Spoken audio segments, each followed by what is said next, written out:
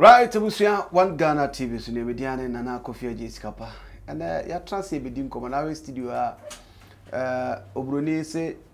disability is not inability. That is one situation I won't sabri amnoka say na we studio ha branti out here gospel musician Nana Prempeh ena yeta na hotedi no ana ne dimpo maame no papa de wo no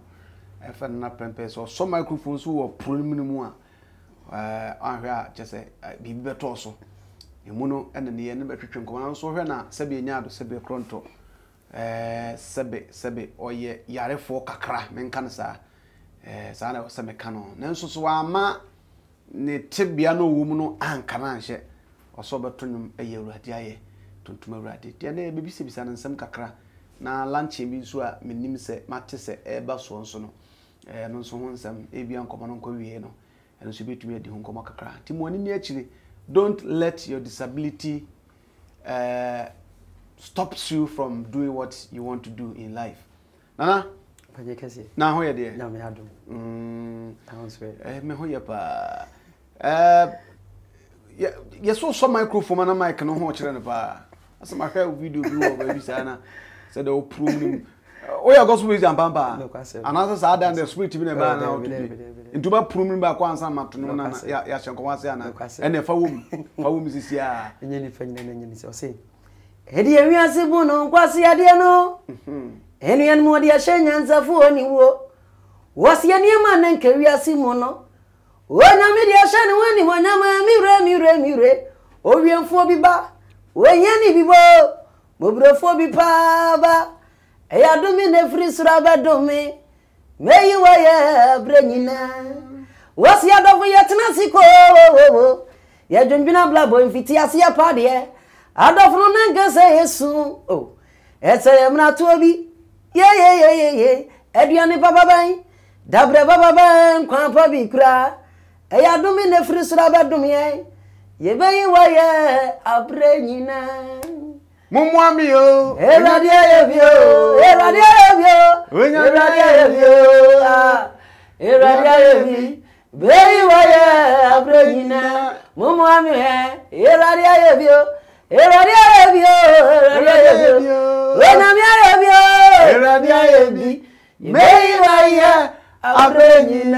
God bless you. God bless you. Now, when you kura no, ano den. Just say, oh, obia, we mpokura na sabio live match ayi, na machine bi mu mesa bi nka humpo na eba sei. Na sisi nyankopɔ ya asɔre bi adom na kwasiada obi o mato mo sa frɔto be prum no mo ho ne nka hwe a sofo gya no wo me to sika gusu say ya. At what point now discover our talent? Ma kana say na misha. Misha ketwa ketketena. Misha asia say metunum. Metunum tinkakra ngakra na. Na me de me kosa. Secret bi wo ho na sebe we de fache me. Mo aya na asenipadua mu no mo di dem ka. O kra de me mpese me kan san so e de ya sebe nya sade etie no ne tie it's not the normal thing we know. Mo amotete sa mo ta wo voice pa. Aya na de na secret bi wo ho na. Aya na me ho ne se won se Nyankopon ofa di nipa mu. Ene dia pratiti ase no wafa no de ahye ne ho animnyam. Ti se obi wo ho a ebi ade metin onti sa. Obetima kwada atwea mountains aye fasting so pa doma nyame de ama me ni bi. Nsa mienu ne na mienu ye all right come but edin Nyankopon ni say minima de kunti akrai ana nipa asomasi de ne ba wiase nti ene timaye ni say dia ma mensa amfa adom bi ennom no na nye different nti de bia meka se me obi ntimi ne menye pe se nipa ne be pa je se ono nso ye te se de mayi sanity fanyi kase nti na se secret ho ano adom bi anyame de somoso na emamo differentiate mo from the normal people. Oh okay, because abrantie bi zuru afindi ya na okọ cry FM say one of the MP am sir na 9 on the 9 setana zuru afindi din onso tonwom pa che se ya na me fi se bia secret bi ho na wa wo wem say na tie dia. Okay, yansa na ye beba nwonto so no gospel na ye o pese obeye anasa sabi enya do hunu se sebe bia o tibia na nto bogos wana benya nipa nim favor na meka na se ewiase nyom de nim to o sa unim wiase nyom bia to wiase nyom to egba meti me de nana mpadumu adadam ne sa anima but me ntimi nsua ba gospel ma menwom a ma che kura 3 days a wasa nyom ni nyina kam 3 oh wow ma che kura 3 days ni nyina be kam 3 ntimi se gospel ni e talent a Yankopon de amame oh okay na say wiase nyom no de say ya mokam de sansa mokam nheda nyintum because ni nyina mo record no wiase ya na mum ya ne aka nsa ma we wiase we de mu ni ade kasa e bia secular music no ana say high life mu ni ade de won nheda eni moto aha sana is here see a correct sorrow ko bia nko record no heaven that anyway na say hona we special what teen wo adwene say nyamenyom enwuma ye to tontom awurade na wo de adwene bisisu ana nwuma ehyenkuna wa brabom na adwene bisisu okay ye baba o first time I hear nyom ne hwan na hwe no so but before then we de kafra ye ni sebe o disability ho nkomo kakra ehun se sebe won sanent se sebe medie special chair medie no aha sebe emre ben na eba ne sen na yes a o maame di hu nkomo kire papa di hu nkomo kire kwan ye fa asoma we ye nyame hira o meka ne se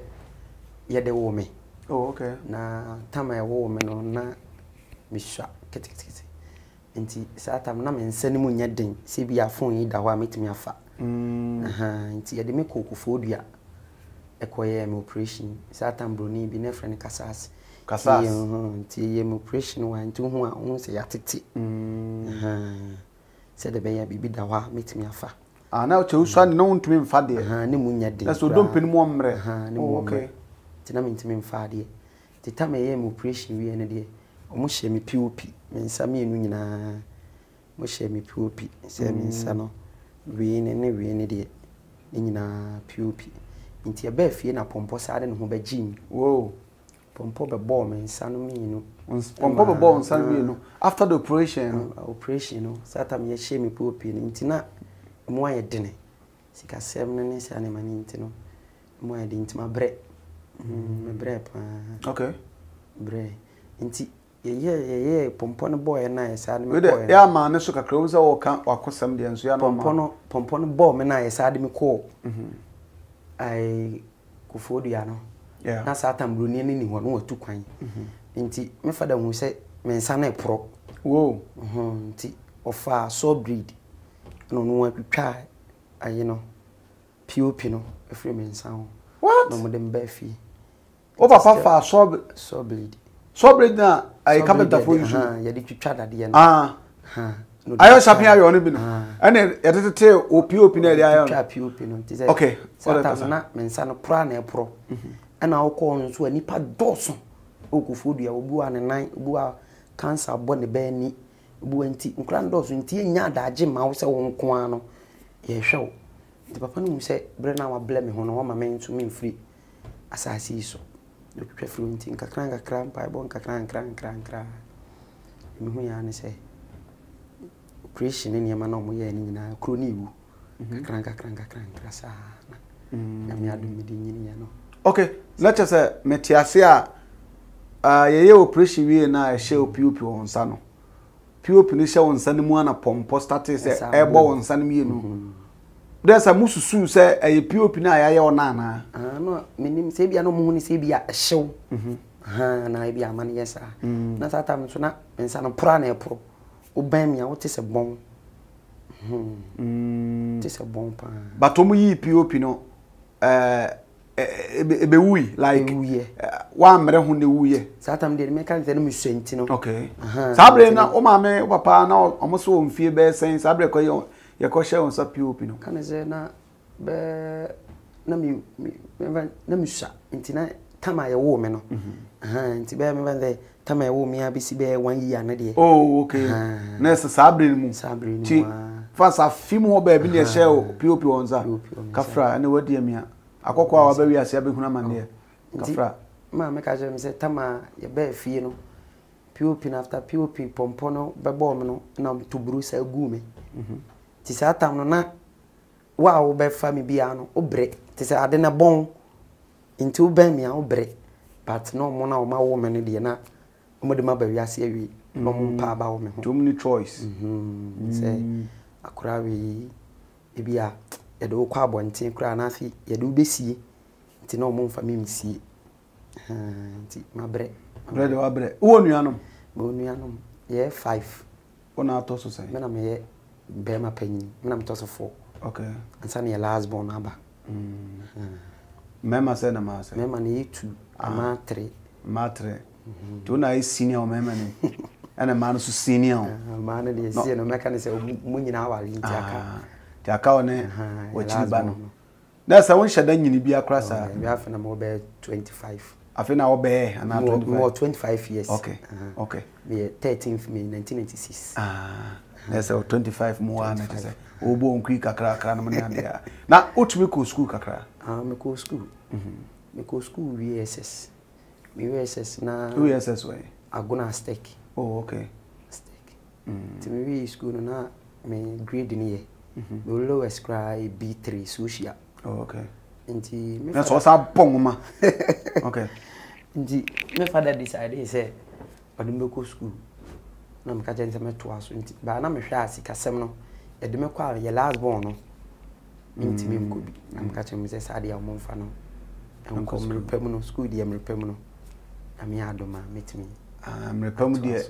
repem de wo nyini kona so na sesi so a je wo anwumu a wonu mu to so show yi beba aya kata to hello school and me ade nti o ma mo de no ko na wo ye den me ofie na me kan say nyum to ya na me fa so ma me didi kakra oh okay oko school na open to kakra oh na mani so ahye me de nse me mpasisi me mpasisi obi sisu ayen dan me oh so si me de teachers for wo na school mo so me kan say no bi apem asem na anya ahye kakra mfam oh me de nse e bia me bobo ana say bia oni bobo so ba nka me yakase we appearance na nka boss bu hu bopa na wotumi bobo ni ye oh me videos ni bi kra o me phone so a my video aya send it mama aya position be na abo me striker defender o sa defend na so mo ke u kra na msa adagu intimidated have asa now tell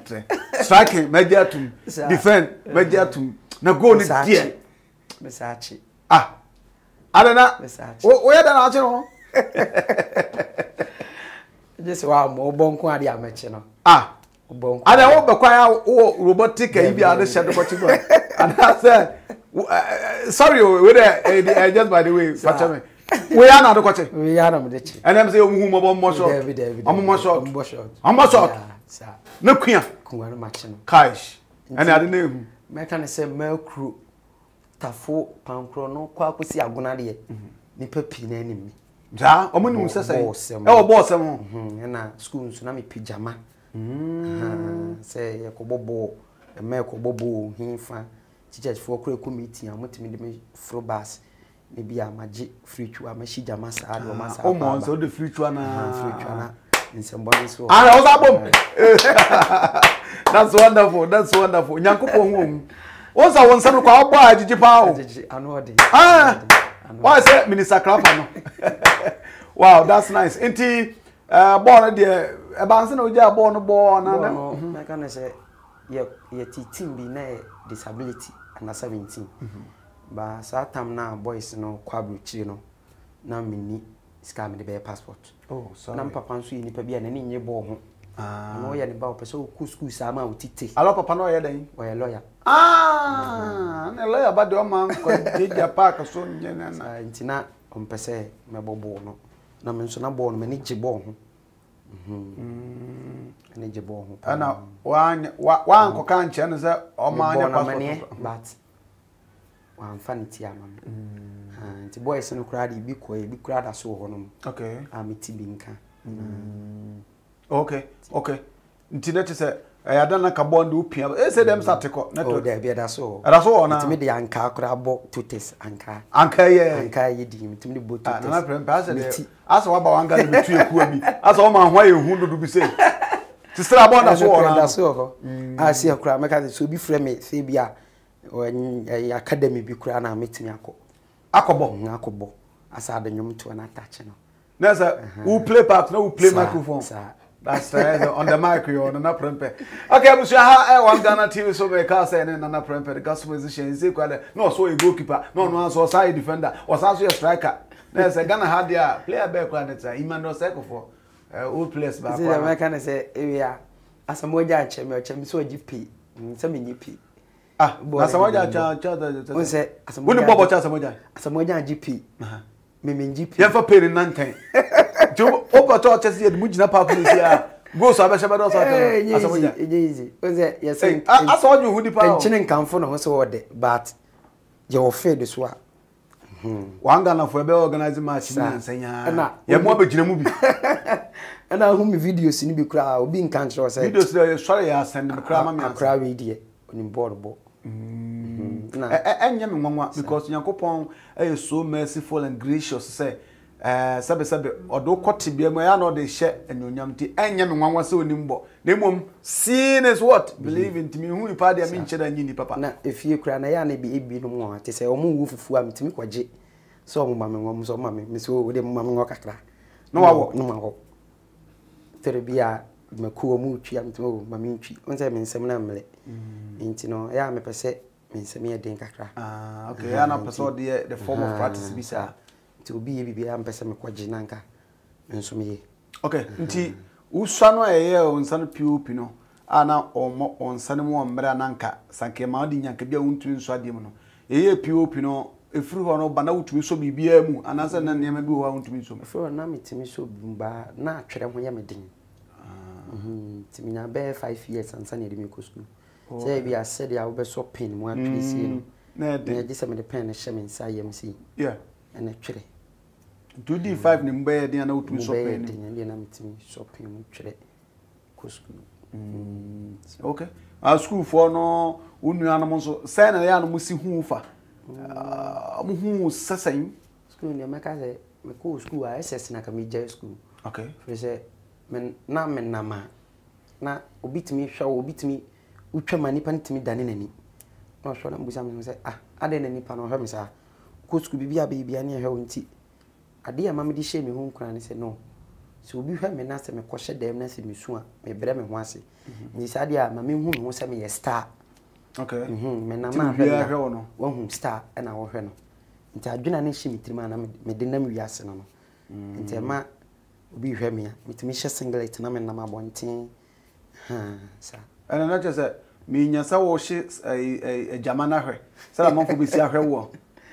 na de obu a onsa kwana sa star no hwe no that's okay abusu ya one Ghana TV so dey say kan no nkoma ya twetwe egusu a ya twetwe no ye simpani say sabe dondo be da ne frimoto mu eno ntina skafo heba center for say sabe anya do sabe kronto nkoma ya de say de so so de omo ntuma be gba no no so ya sne bi na tumi awie peyo eno ntina omo say omo de nu papa abadwa so skafo gentleman capsules tie gentleman capsules be mo ni maduma ye bi on kasa bebrebe meva tight waposo atakwa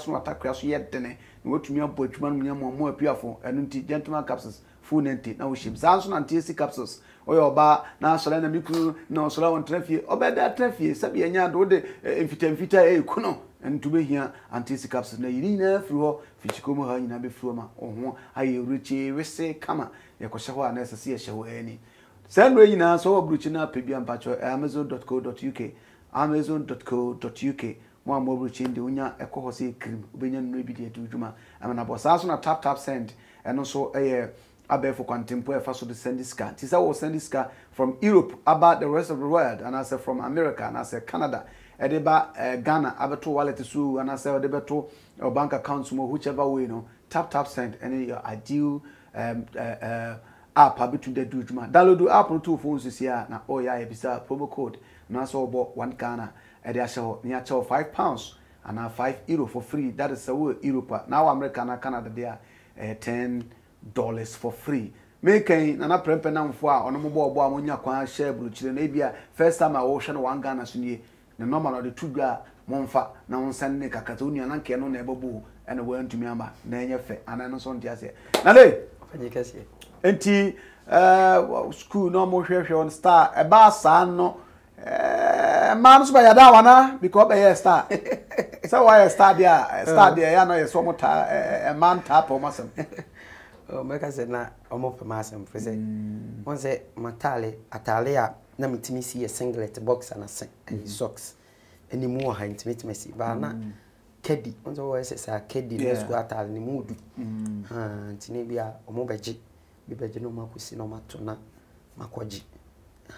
ntina o mo pe masem na mpo asem se du wenza mia begina worship ma bo mo nyum o mo ko bia na ma sado mo ko ntina o mo pe masem me na se me suru kura meka no mo do di kura shi jama na asa se na bobo no kasa na me bo no dada na so bi bana na Prempeh fa ho nyina to fam fa na se o sha me suje se no mo suje se ma na ya brother kwan so anase na mo bi so tenka kakra enuanom na wa amfon so ampai ba ko se na dia se na dia o ya be mo na osisi a wa tenka dim na dia na ko bi ani ma ogbele o se hwe do kire bi bibi se si me sa tam na ne wa sese ne na me hu ne se o ko ka kire obi se maame me ne je hu a obehwe wo sora hwe wo fom sa na wa dwen ye wo sa na ma dwen me ntina mama ma dwen ni sa ne ma no so okay say o ba me hu me pe won dabi adwena ne wo mitim say wo kokan me pe de o de be ye no an we school mo kla tina unhu obi no ne je ho ka so shut up Mendova na so ko be nyame ne ye boafo okay na Prempeh ti abrebe nso na fe ye din komo ni nyina ai abra wa nyanko bo no abruchiri tambe na hu safe de ma me fam ho nye gospel music me kata ma o de be ye wo djuma safe de tama me be ye ma djuma pa ma can say free be 10 years e kono me nya be 10 years say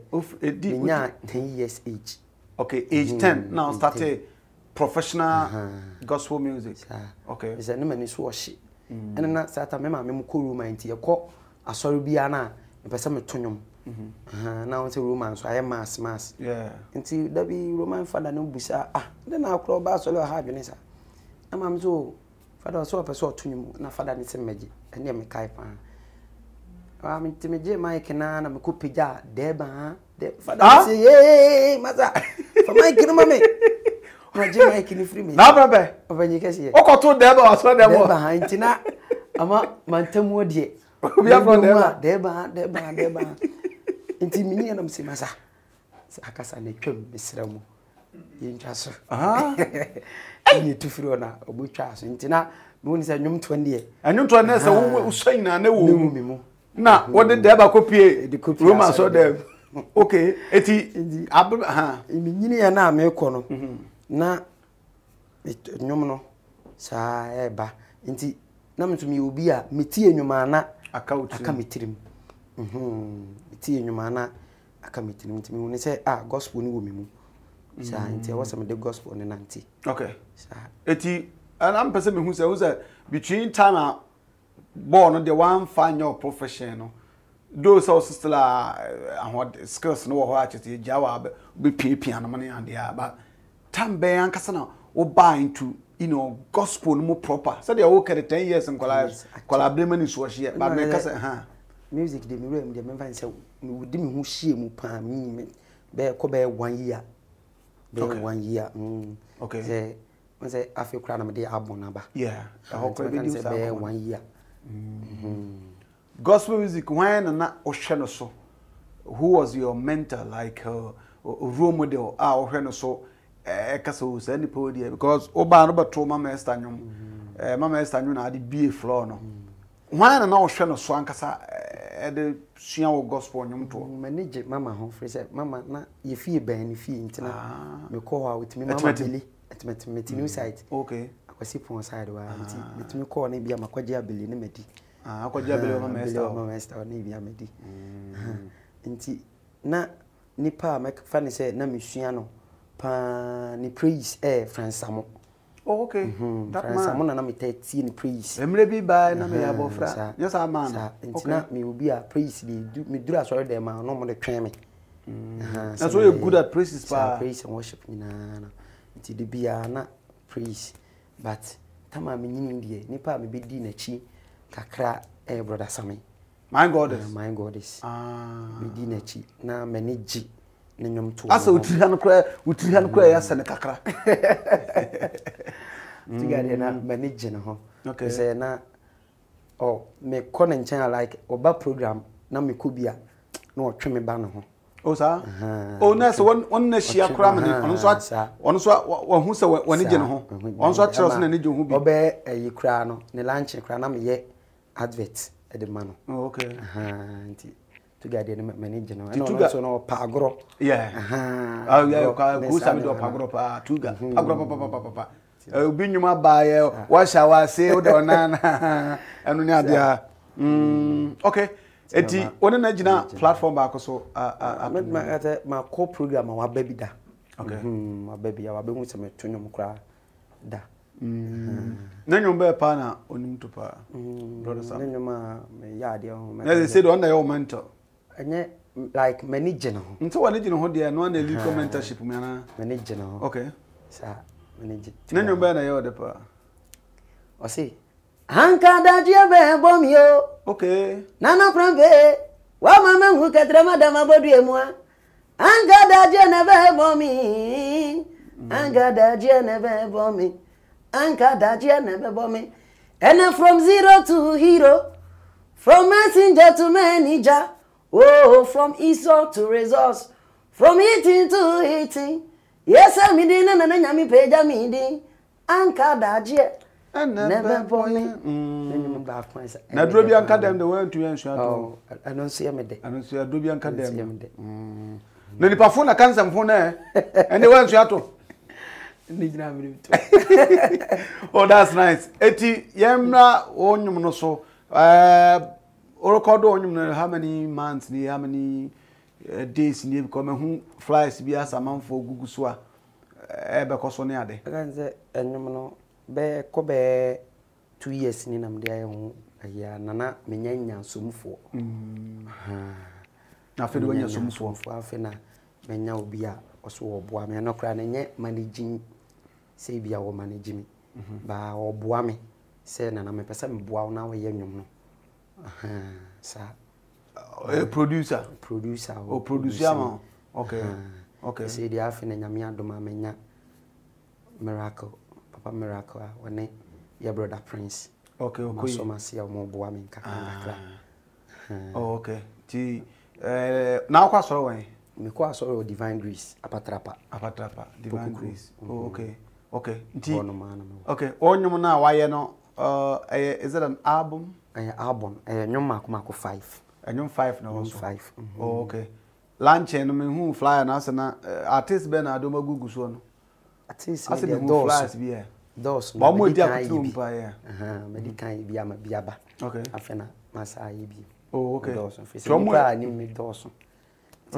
ni pe ni mo doso okay na hwe ombeba okay date ni be koso da ben 12 December 12 December 2021 ya apatra papoku krum manti amon school ni nchen wa okay eti tracks 5 na woso I touched that's where they nipa nye bida sanu de menya shot up so to ha opeso obi eba obeti obi amla no meti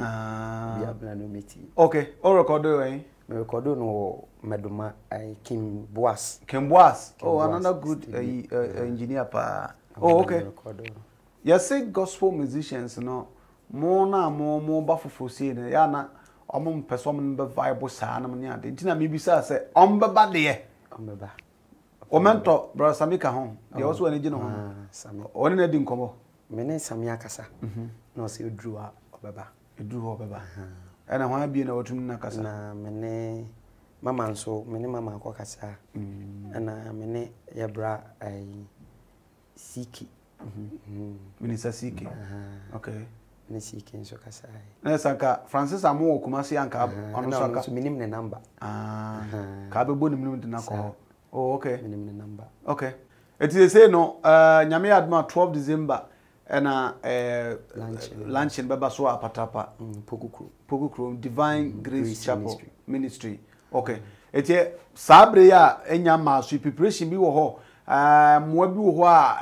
see a kwan bi wo ho na like bibi sa ho see the mechanism me da me ntimi na je yenya nye lunch ni ntina ma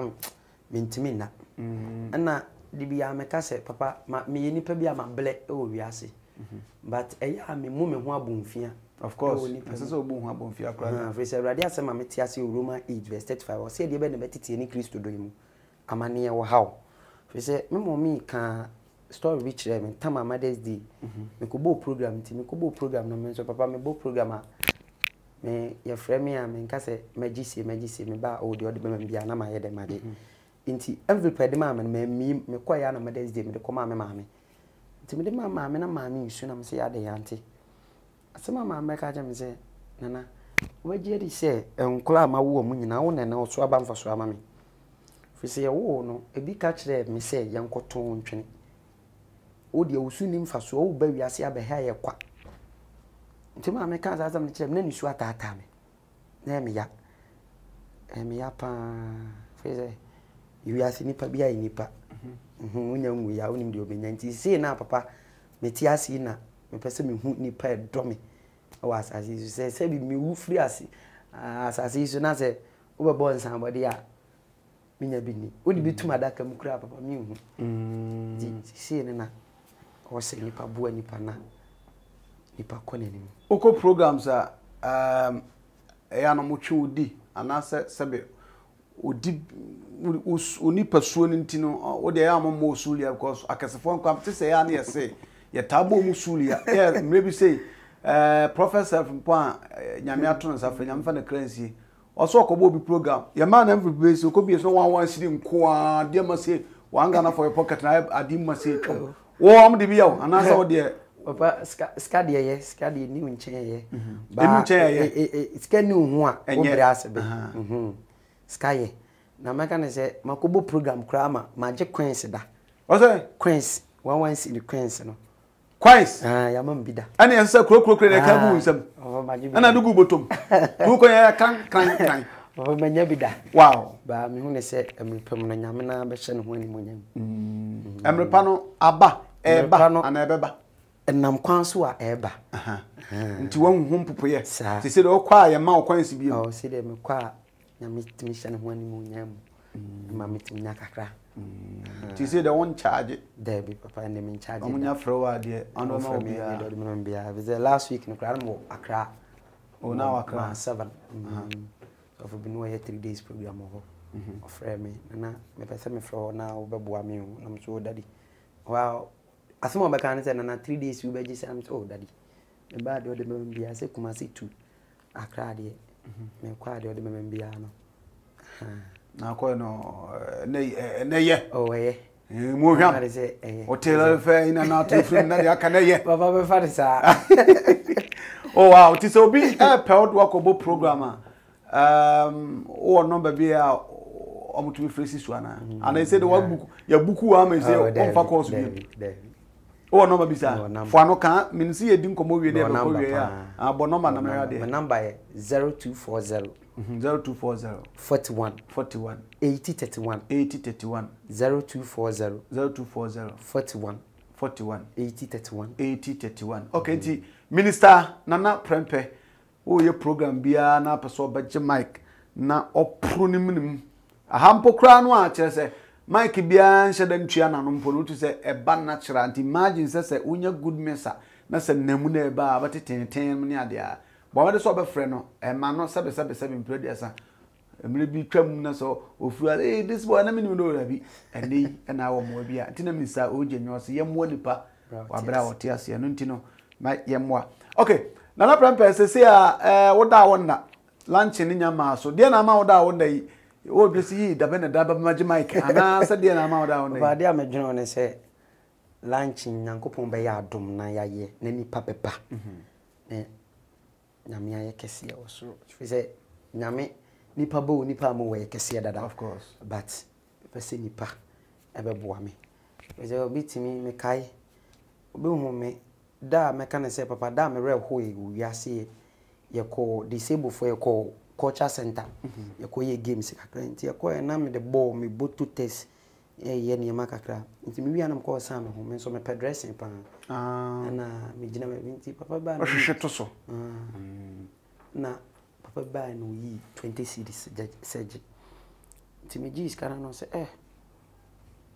ise bofo pa se bi dresses sa nti o kan sa no ma yi din papa dan di me suye me ya o yi 20 ma wi yi 20 cedis no e se no de 20 no bro no aka fo a kire wo de bremi aka de minim se bi a ade na me ye ni nti ne bi a o ka se bi a nanaje na aka sa totas na abo sa no be fo aka kire wo okay na sa o kan bi a cha nti me ya pa me ya fe me no metuo no me hu abo mfia de bat me ya fe me papa correct me de ne car ma me na me nam na me twi car no timi de car no ko bonsu no makohoro no maba nti no me nipa bia me hu ne se anu ka twi na papa me twi car pa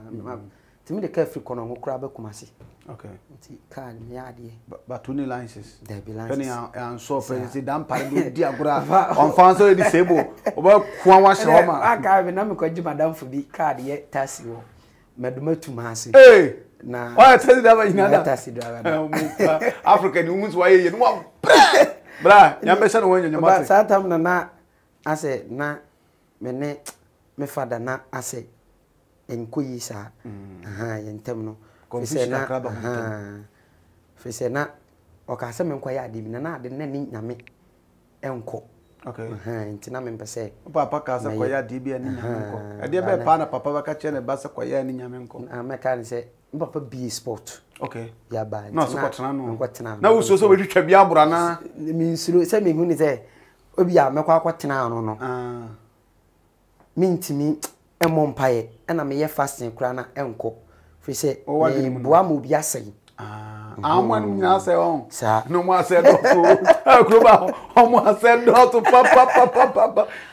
me boa mo bi asai na me decide se me enko nti me fada nso ka che me se wa boa me fi se ade nti na wa hwe me ya mama nyini na me nyini adwuma me hwe business man as me na me dia me se me nyi nti me ma nya me mfa aduane mfiri soro mla me nti wo ma me twop mo ni bi nti na me bre nye se bi obi ba frem se na program bi wa ha nti ba sa nti me na ma na me hwehwe posters program bi wa ba bi a me kwa mo adanse die oni bi am dia fra na ma ya nyom to ko na na je 20 wa we invite wo sa we su ne kodomo suwe asa ko dia dance na o ba showcase with talent na me na kakra na me didi nti na ma me bre nti ka se de bi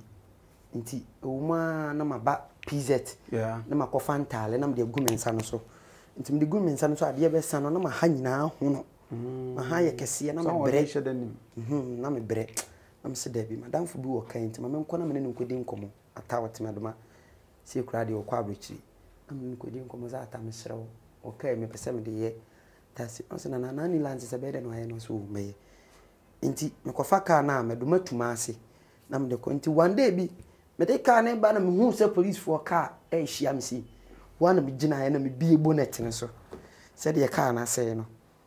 ti ka ne ba sini twema na me sa akata so se me ni lances na me twema na me ko na obi timi betena ka edi papa obetena ka edi ma na obusa driver ni we meseme a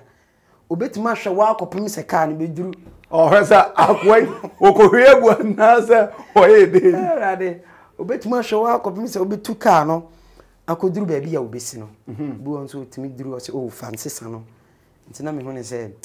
nyame de bibia wo ye bia onim de wo ye ti papa hwa ka kire omo a ehwe o saabiri se 12 December ewo asore friend se asore ndi say Divine Grace Ministry ewo apatapa pokukrum ka kire o mpese me ka asamba ko bi ansa na maba ase na me ne madam fu bi na mansa na obekwa abekire no no koduro na mbuja se bright umma bi mo ka jam se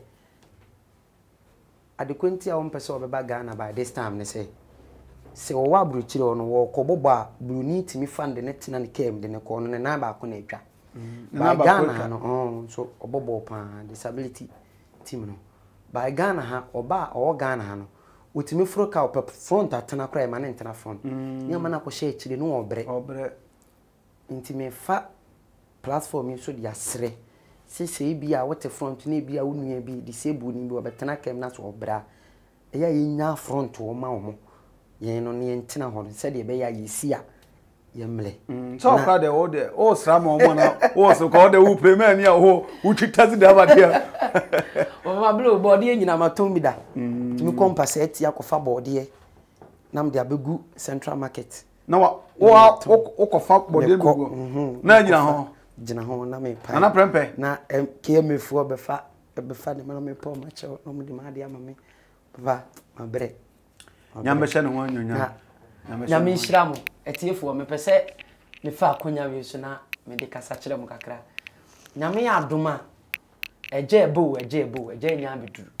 nti me sere mo eye mo amu nua be ma na Prempeh nyame ya adoma 12 December 2021 ya me ye me abon lunch enwuma ma ya amato ne di nipa nya bida ewo apatrapa pokukrum wo de wo fa ka no PZ ta na ba bibia la wo free babia kasa me ko apatrapa pokukrum ebu akwa road na wudru apatrapa kasa wo komantin amon school ni nchen wa ehwa na asori ayato ne din Divine Grace Ministry nyame adoma 2 sharp 2 pm sharp ene be sha ase mesrew se na metiase no wo moa bi abra na baboa me entwa ma me nwu ansa mesrew panyi kase nyame nhyira nso amanfo we de monko boa na yenko menkan sa yenko boa na Prempeh minister ye che so Jamaica wa asma ye ken so wako program bi asa ko hia na da you understand what I'm trying to say obitimi bisam se nana e de kura na udidi obitimi bisam nana onya adwuma bia na e de na udidi aka ne se asedan koma obi a hu me mobo sa na meka no da papa obi a hu mobo a on ma wo ska on fro nana wadidi on te say the 20 ana gc nti meka ne se nyankopon hyira wo bia me fa akonya we so ado bi bia ase ani pa support me ne papa panyini opanyi kase a osi agwam ne meka ne se production team amu anyina nyankopon hyira wo bia me se nyo bi bia la na mama platform se betena na gwam na ka nyema one Ghana do tie dia fe one Ghana we give every Ghanaian is welcome provided so matran ka sebesebe anya don kwasi asem obi o kanyan sasem bia wo say wo ye package na ansuo no obi abobo wo twitasi wo ton boode wo ton tade nyaminti ya bompa sa 12 December obi adan bechirim ewo apatapa pokukuru na ya ba begina wachi ama na ye fe isan se oso wa anya ama anua no wa anya ama urade ntino nyame ena asidanka mini so wasem bia beka twato a na yeso na ansa na kra no o ware ana se wa ware dabi unya ware oba ware dabe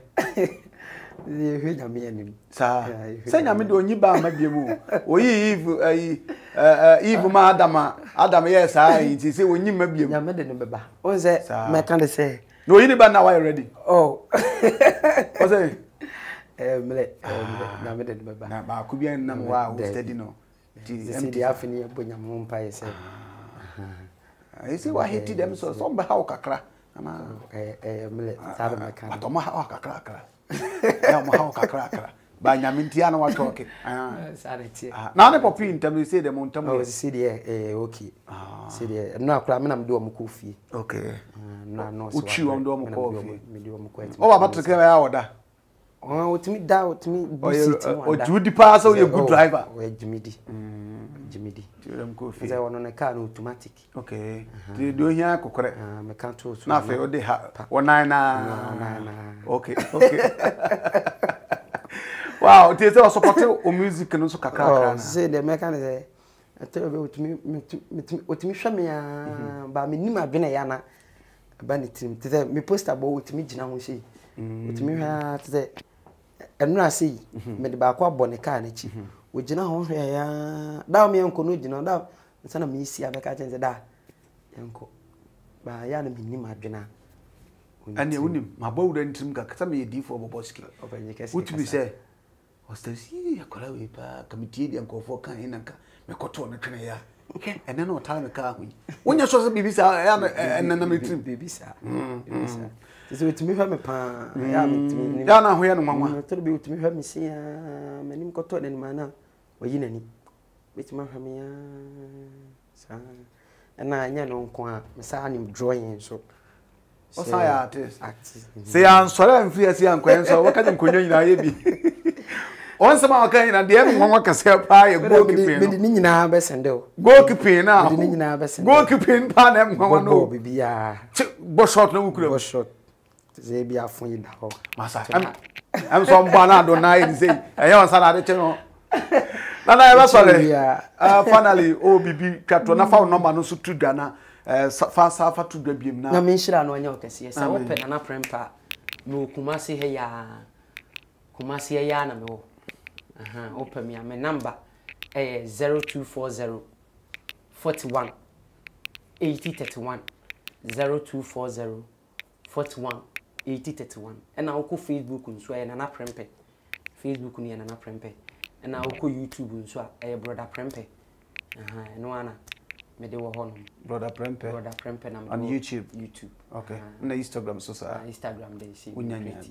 Facebook and then YouTube or YouTube channel YouTube channel na afena nyame adom miracle Nana Prempeh at YouTube brother Prempeh okay YouTube and Facebook here Nana Prempeh on some man perform tie say you see me there it's a one love okay I was here I one Ghana TV mene Nana Prempeh minister Nana Prempeh and a Christian gospel musician just me nsura make us a package bobo otwika otonata de odro just nnem oye package yeah just sisi apa de djuma wo ye pa ye se otontom awurade ana oto awurade honyum e de ama amansan nti se bia wo asori bi na wo hwe pa branti se ositi no okura mic na wo otonyum anointing be flow se ya peka ti no ma na ode tu dwa no bomoden se obefa no ma na woni no adinkita ho Ghana ha ba bia wo bia no bomoden se obefre no na woni no edin komo Nana Prempeh no man me sense su biem di ama ho eno 0240 41 8031 0240 41 8031 ofre na ono so de on charge no ha adwene nyeso oba ba ye na mic be ni sa na ma no oba betun kama ma but here past 12th of December ye nyina de ne be chira patrapa pokukrom e na lunch no baso Divine Grace Ministry Mantiamon side Mantiamon side onti musician akase okroma do bia ba koso no mu nyina hia brother Sam footballers ba national say disabled team no bebre na so ba tete dan de ampaya ebedwa bra na so benya breakthrough Midiana na kofia Jessica papa deska for Herbal Center me de aseda PCA de mawom director Kefosu oya ade papa se Ghana for men mananka amono mo yere mo kuntokwa ni nyanse du na dom tetentan ni na twam se de obi a bodwuma fu nante na so him na oya adwuma no ska for gentleman capsules e de B papa sa so ana anti capsules nso boa ema no eyi man ska emfichikrum how be free homa omo ha se krogen du hia Ghana ni ba bia se obi en wa ye no me obi enya na ga hwe gro bi bia ho do be ye won sasa do de mani bie no anya semkuma bo ma se nro nyina baji bi amazon.co.uk so wo amanane a ko sabia ya meka benya edro bi sanso na tap send e bia lunch kwa untumi ma na pesa na Prempeh memma na nso me gbafo de ta waduma na chi a ana o lunch na chi a no so betumi afa na Prempeh no ba no na o de tap send e de uduma so wo UK ana so wo US ana Canada ana Europe in general no bo wani so ba download app na two phone so ni ebisa promo code no abo wanga na sheho unya bo wanga na say cream ye chew £5 and €5 for free now US there and Canada $10 for free but mo de fa di djuma na emwa media ne Nana Kofi AJ Sikapa nyankopɔ ya doma ye be san so ahia me ne Nana Prempeh the gospel minister and a train come makrao